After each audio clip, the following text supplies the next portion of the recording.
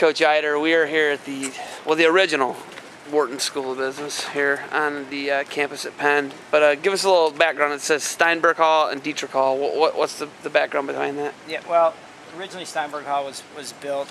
This is basically this exact center of campus right here. Steinberg Hall was built, and another family wanted their name on a building in the middle of campus, so they literally built Dietrich Hall around Steinberg Hall. So when you walk in, you're in one building, and then you walk into another building. So it's a building inside of a building. I guess it's for the Wharton School. They kind of make you think. I mean, it's the best business school in the world. Got to keep you on your toes, right? Yeah, definitely. But the new one is just on the way, right there, before that incline over the road starts. It's actually to the right up there. But another interesting thing here on the campus. We got one of our founding fathers, a true, I guess we would call him Renaissance man, Benjamin Franklin. He founded the school here in Philadelphia. It was at a different location at one point, right? Yeah, there was as Valenti said, there's a building down in the city, in the actual city of Philadelphia, and as the school grew, they moved the school up here on the other side of the Schuylkill River.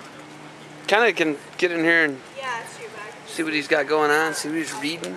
He's reading the Pennsylvania Gazette. Got a bird showing. But you said there's like 17 or 18 of these across campus. And we're going to go actually check where a lot of the traffic, and you can see there's a lot of traffic here even though it's summertime. There's a lot on the Locust Walk here. You can still see there's a lot of traffic, but the Wharton School of Business, they like to keep you on your toes back here. So you said there were fraternity houses on campus. And is that mainly all across the crosswalk over the bridge? It's over the bridge, and then actually on this side of campus, across the street. So it's a little bit. It's not exactly like in the heart of campus here. They're on the street over here. Okay. So the engineering buildings are down here, correct? We walked past those, didn't we?